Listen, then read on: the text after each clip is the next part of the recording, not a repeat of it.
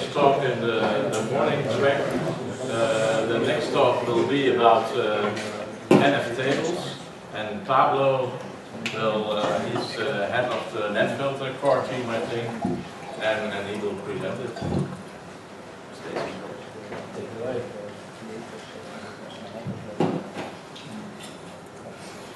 Okay, so can you hear me? Yes.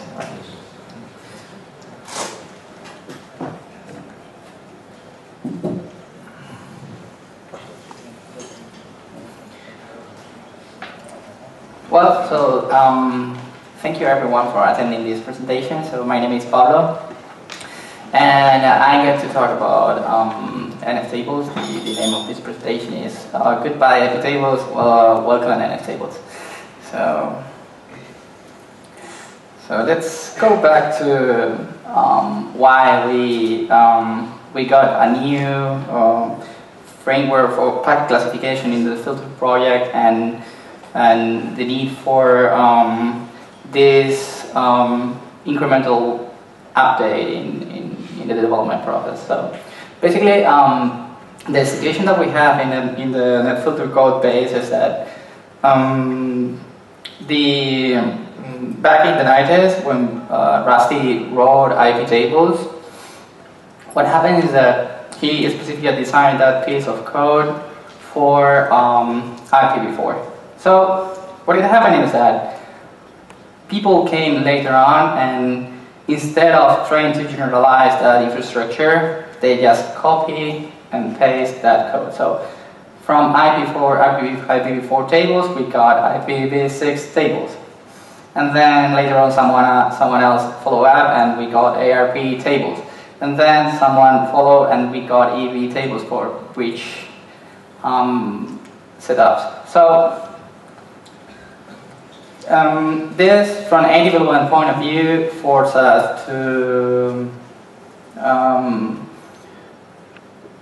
copy. I mean, if we have to fix something in iptables, we usually have to fix the same thing in the other code bases.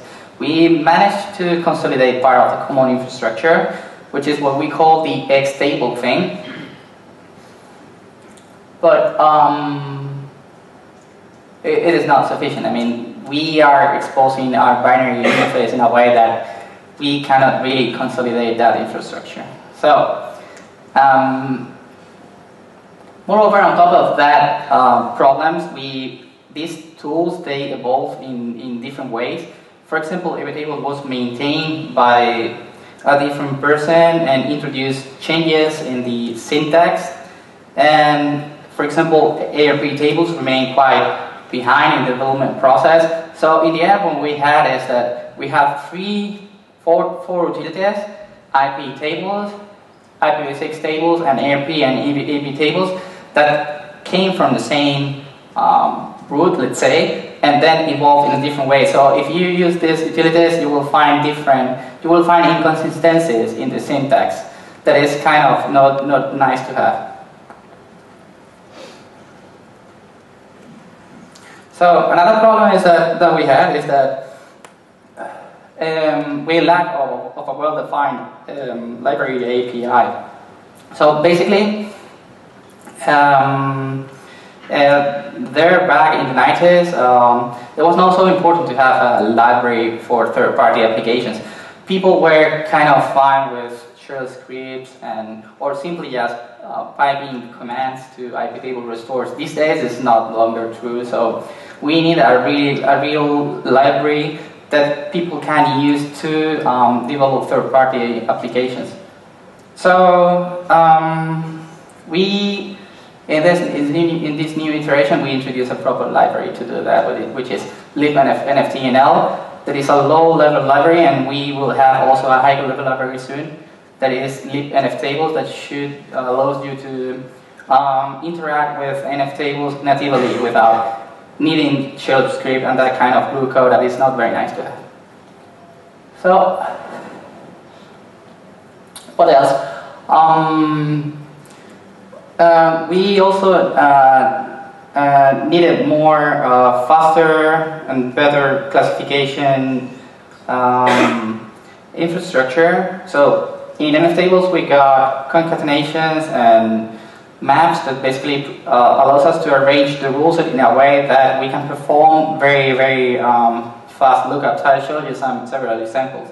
This is kind of not easy to integrate into iptables without main changes in the core, and it was not, as I said. Many of the low-level details of iptables are exposed to user space in a binary interface, so we didn't have the chance to make this in an incremental way. Also, because of the way iptable design is designed, it's not easy to support this kind of thing in a generic way. So, and another thing is that we are kind of living in a situation where we have IPv4 deployments, and we will soon move to IP6. Well, people have been telling that we will be moving soon for a long time, but I mean this will happen at some point. And we got that users are basically developing their own scripts to maintain both IPv4 and IPv6 rule sets, which basically makes the maintenance burden, just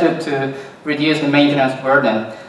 This kind of glue code has been doing the trick for them, but we were trying to find a nice solution to this problem from the core infrastructure. Another thing that we wanted to revisit is syntax. I mean, anyone here that have used iptables has probably needs to type dash whatever, and spend most of the time just typing that, right?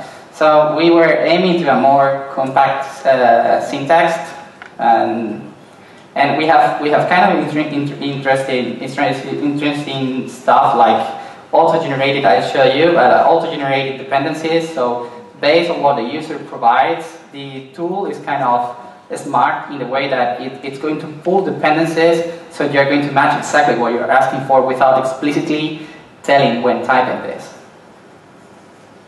So let's have a look at the internals. So basically,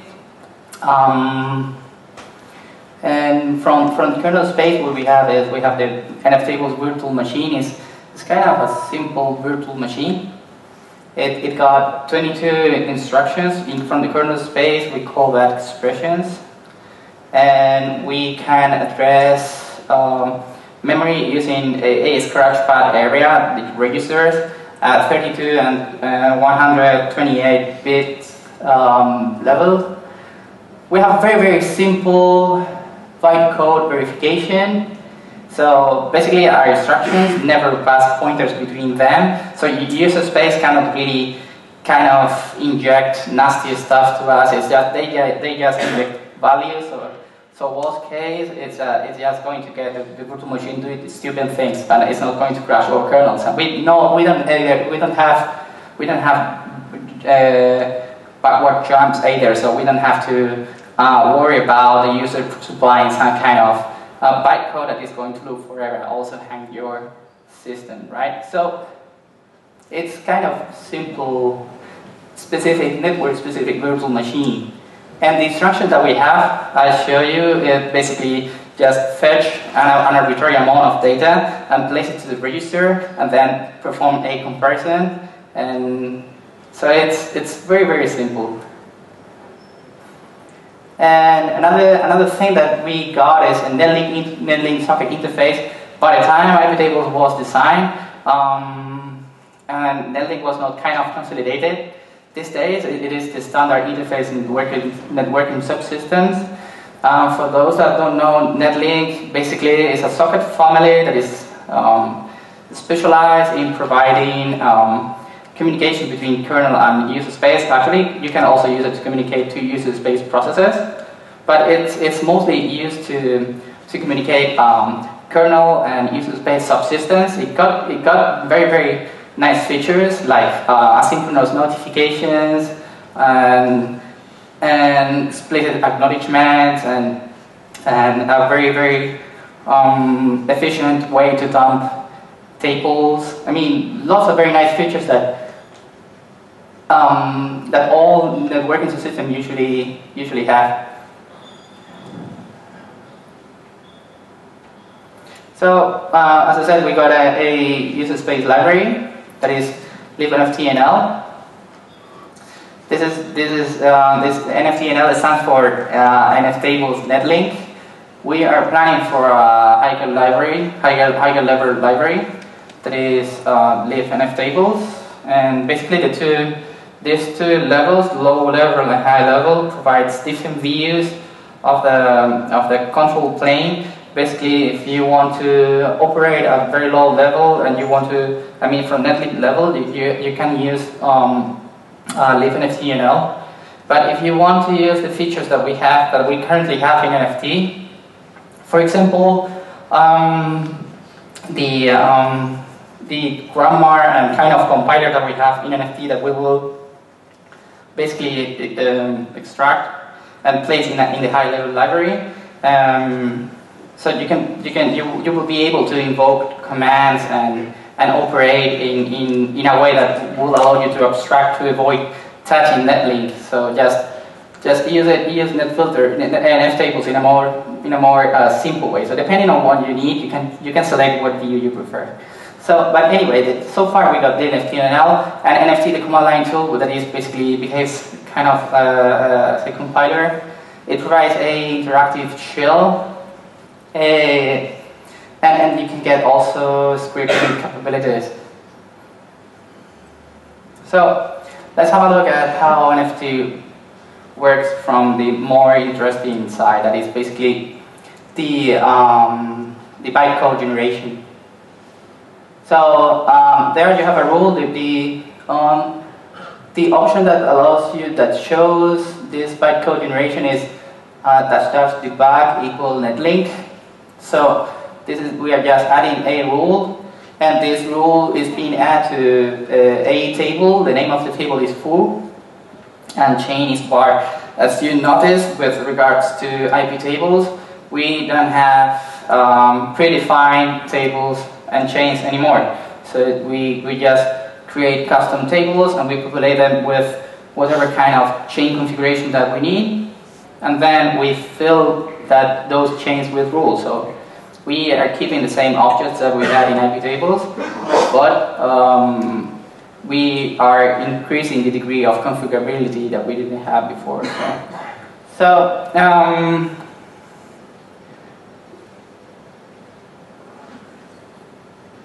basically, the first expression that we have is city state new. This is matching for based on the contract states. Is matching for packets that are part of a flow that is in state new. We have 4 states in our connection tracking system. It's new, that means this is the first packet that we are seeing in a flow. We have established, that means we have seen traffic in both directions. Invalid, that means that this packet has triggered a invalid transition. And we have related, that means this packet is coming as a reply for another packet, and it is part of a conversation, but is let's say, for example, I send UDP traffic. UDP has no means to reject, so we got a reply from layer 3 ICMP error, right? So that will be related traffic, right? So basically here we were just matching for the first packet that is part of a flow. And the way this is generated is that we load the contract state into a register, and then we just compare if this is exactly matching the new flag that is that number 8. Then what we got is this range is generating this bytecode. It's basically we are extracting 4 bytes from the packet payload, and at the network header offset, and then the offset from that network header is 12. So we are basically getting the source IP address, and we are placing that into the register, and then we are comparing if this is this is inside the range. Then next, when matching TCP destination port, know that NFT is generating a dependency. The dependency is basically checking for protocol layer 4 protocol in the IP header that is underlined in yellow there, and then matching for the destination port. And finally, we are accepting the traffic if the evaluation of this get to this point. So we've got a network-specific compiler to build our rules, right? So how do we do from the dump path when trying to get the rule set? We got a decompiler actually. So when dumping back the rule set, we are building a abstract syntax tree, and that abstract syntax tree, it's basically we have a stage of this post process just to based on what we got to fill context information, so we can infer things that we didn't get from the bytecode itself, and at some point we textify, so we get the NFT syntax.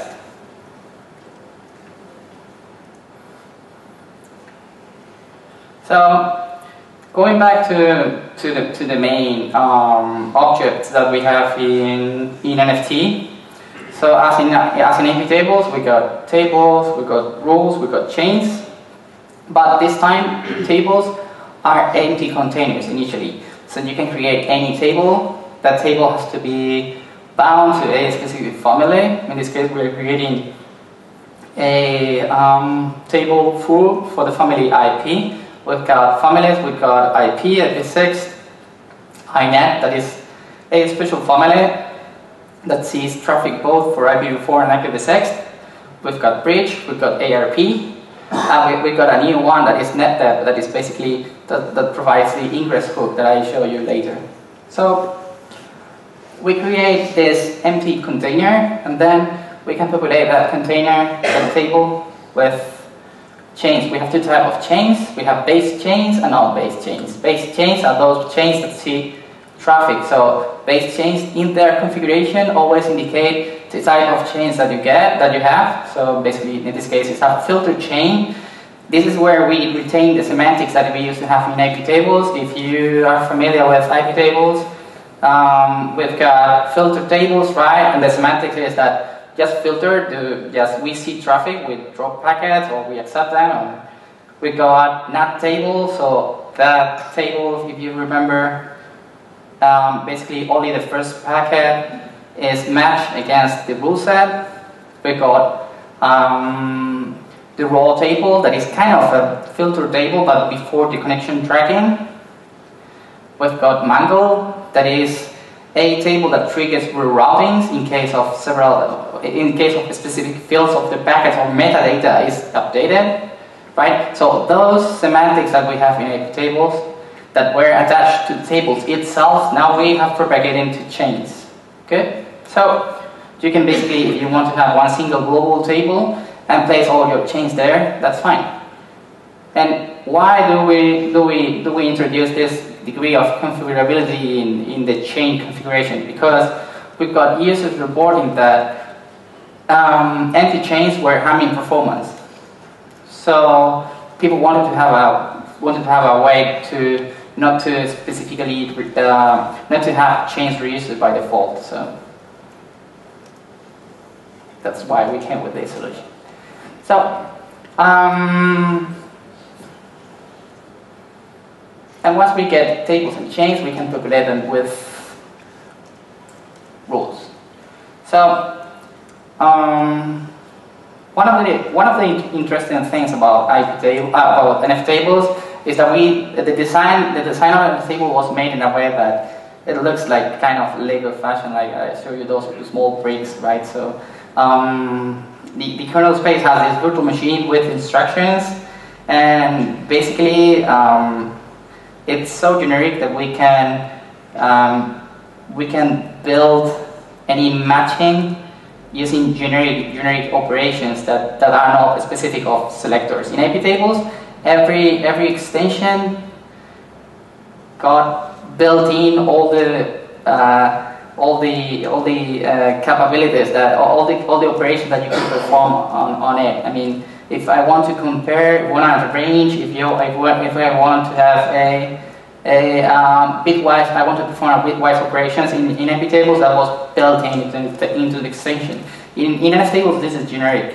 So we've got comparisons, and that applies to any kind of selector. We've got ranges, prefixes, flags, that is usually this comma-separated list of values, bitwise and comparisons. And if I want to set a value, probably those that are familiar with hallmark, we will need a hallmark extension in nftables, because we can just basically set the contract mark based on the meter mark. Okay, so restoring these values is kind of very easy to express. So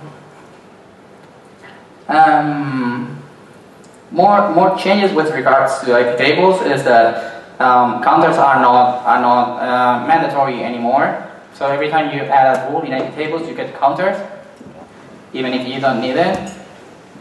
Now you have to indicate specifically counter in the rule, so you get that on.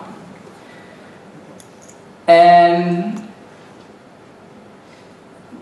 would anyone tell me how to interpret that rule with two counters?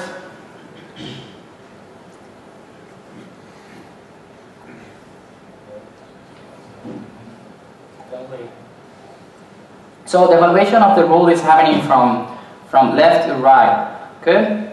So basically, this rule that has been placed in the table full and chain bar, we have the first thing that it finds is a counter instruction, right? That counter instruction is bumping the counters unconditionally. Good? And then we check if this is the source, the packet containing this source address. Good? So if it's matching, it's going to again bump another counters. Good. If it's not matching, it will stop evaluating. Good. So basically, the first counter instance will always increase, no matter if it matches or not, and the second one will always update. It will get updated if we have a matching. Good.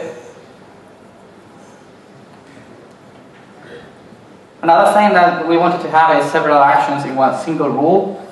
This was not possible in iptables, so we were asking users to create custom chains, or now what we call in nftables non-based chains. And this is no longer needed anymore. We can just express this log and drop thing that many people need in one single go. So, oh, I forgot something. Anything? Yes, we got interactive mode that I show you in the workshop. Basically, it gets us to a native shell. So far, there is no auto-completion there, but we will have it at some point. That will be kind of good to have. But at least we got history, so we got the basic features there. And one of the most interesting features of nftables is this unique set infrastructure that we get.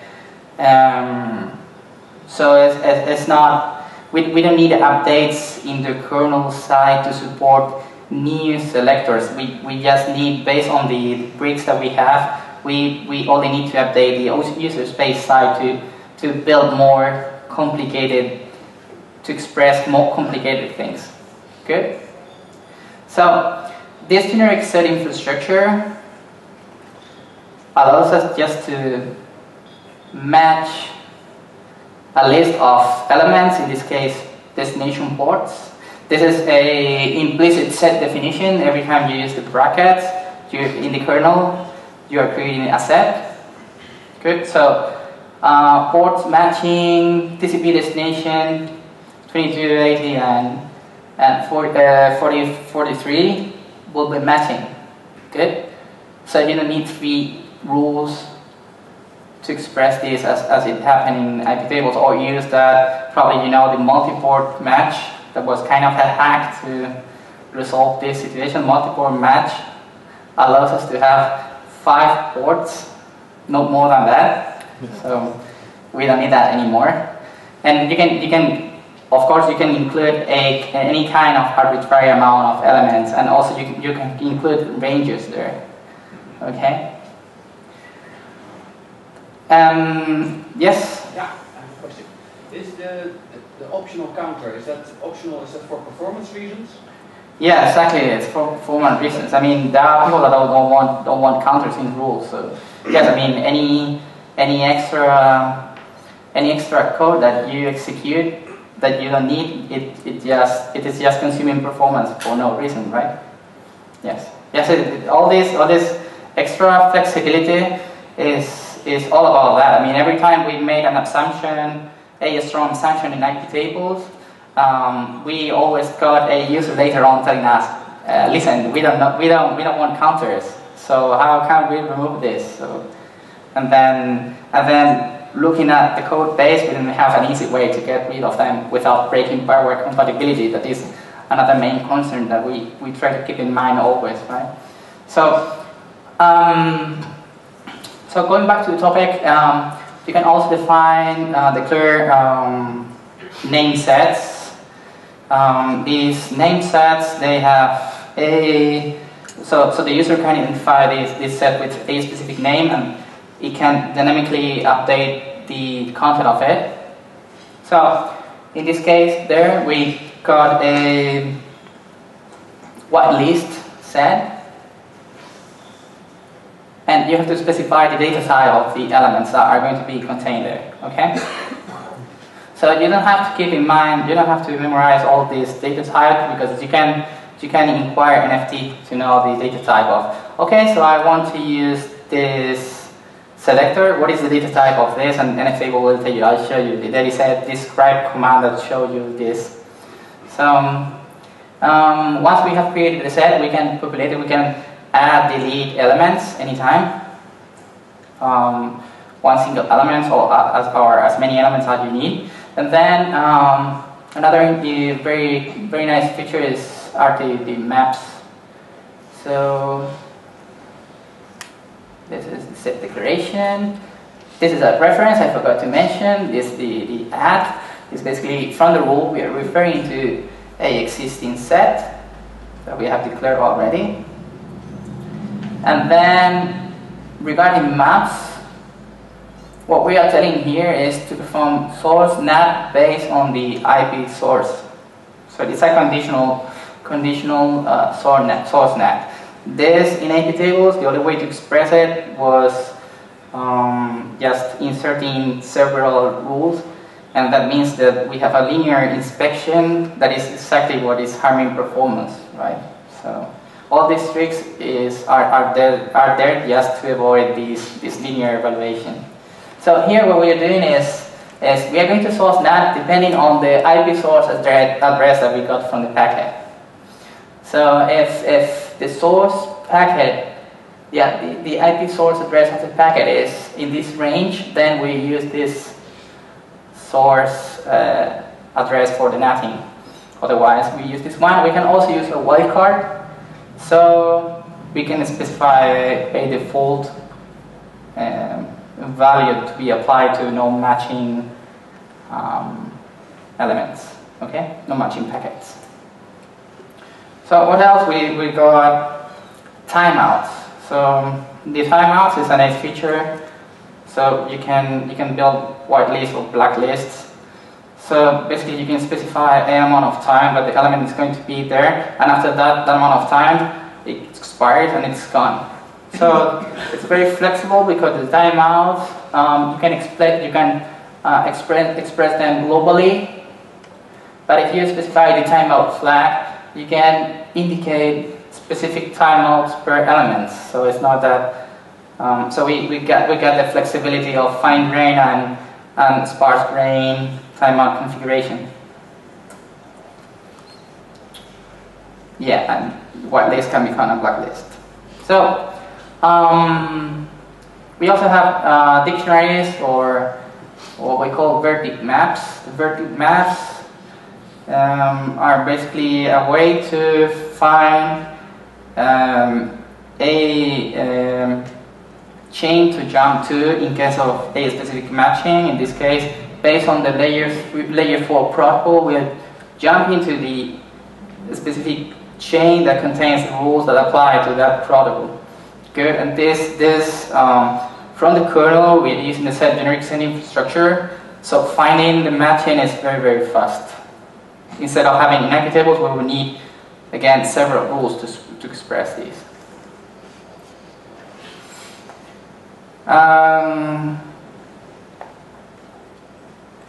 All these things that we are talking about, we can combine them all, right?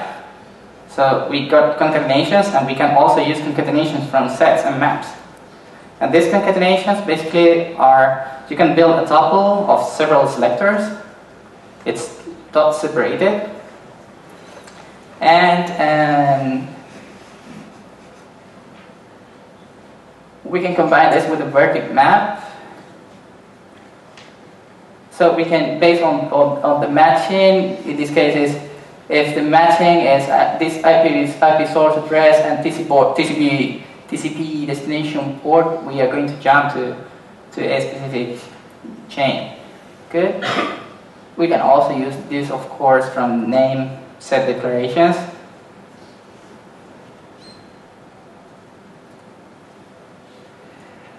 We also have built-in support for comments that is better than in iptables. In iptables, we have to use an extension that was actually having performance because the comment was stored in an area that is basically accessed from the packet path. That doesn't make much sense. But in this case, in nftables, we introduce comments, and they are placed out of the packet path, and you can use them from elements, but also from rules.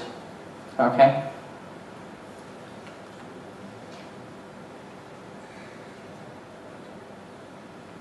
We have built-in support for rate limiting, both at packet and bandwidth level.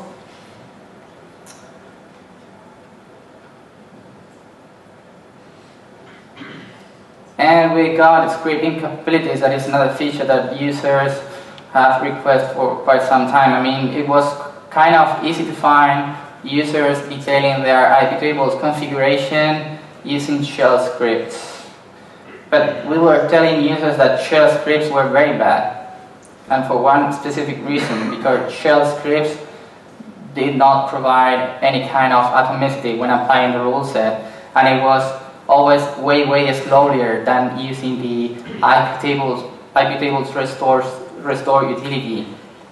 So instead of keep blaming users, we try to find a solution built in that is supporting these scripting capabilities. The bare minimum that we have at this moment are variables, and because users like to have some kind of name that tells them what this set is about, right? And also the capability of the capability of splitting the rule set in several files, right? That you can include that you can include from one master file. So basically, when reloading the rule set, nftables is going to pull these rule sets into the main rule set and push that into the kernel. Okay.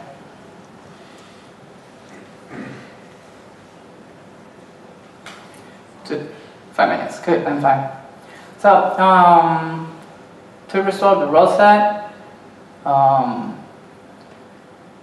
that NFT it should not be there. So if you want the same semantics as in iptables, the first command that you have to include in your rule set file is flush rule set.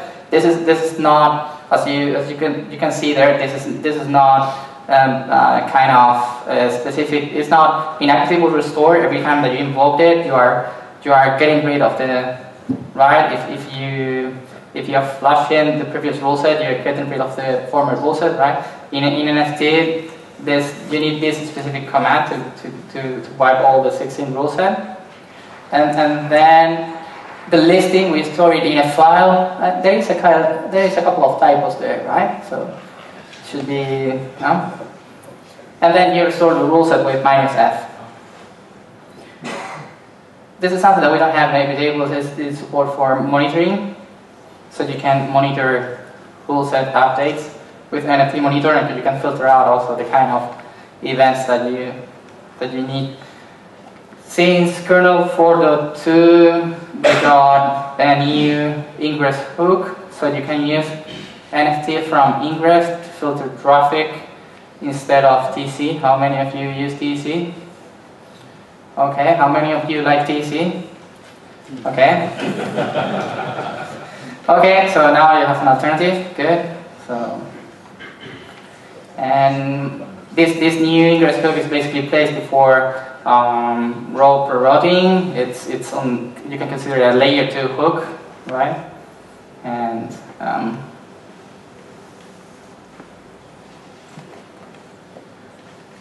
this is just a bit of information extra in case you want to have a look if you didn't try nftables yet. We have also a compatibility utility that will be capable of translating your old rule sets, so we can make it easier for you to migrate to nftables. And so far what we are asking users is to stick to latest, because NFT is an ongoing development effort, so it's good if you stick to the latest versions of utilities, libraries, and kernel versions. You help us testing, you check what you need, you report that through Bookzilla, and we'll keep that in mind and trying to integrate it into the infrastructure.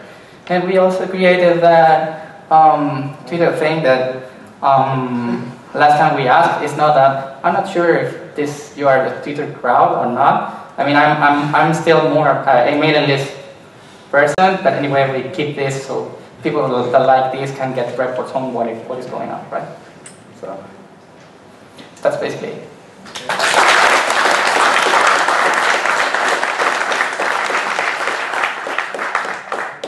There's a very short time for questions. Any questions? You said several times, this is faster, that is faster. If I look at the overall, is it still faster? I mean, probably if you compare iptables exactly with the same rule set converted to nftables, you will probably get a little bit less performance in NFT. But if you rearrange your rule set using the capabilities that NFT provides, you are going to get way more performance. I mean, all these sets, maths, and so on. So I got some report of users telling me that you see linear inspection is NFT is not performing. That we said okay, but this is exactly what we're trying to avoid. So this is not we don't want benchmarks of 50,000 rules anymore, right? So we want that you heavily use the map infrastructure, the dictionary infrastructure, the set infrastructure. You rearrange your rules in a smart way, and then you run your benchmarks again, and you tell us this is outperforming iptables, right? So this is what, and we are also planning to have kind of tools that will suggest you transformation on your rules. So this is something that we have already planned. So it's not that you will have to break your head trying to arrange things in a better way. So at some point we will have smart tools indicating you want to rearrange this in this way. So one last question. Yeah.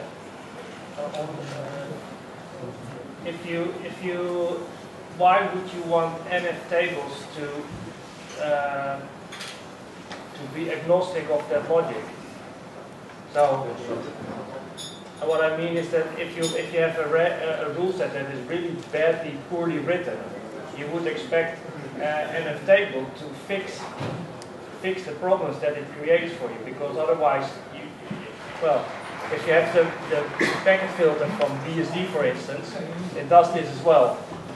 It looks at the rule set and then makes decisions on what should be first and provides this penalty for bad written rule sets. Yeah, I guess you're referring to, for example, rule shadowing, or rearranging rules based on the most hit rule, probably place it first, or that kind of transformations to get better performance and to get rid of things that are never visited, right? Exactly, yeah. So yes, I mean, with this new infrastructure, the way we express things is so generic that we can introduce that kind of tools. That was not very easy to introduce in a generic way with iptables, but now we can do it, and we have it in the roadmap. So you'll see, probably it will take a few years, but we will have it. We are still finishing and consolidating the core, but we have all these smart tools, yes.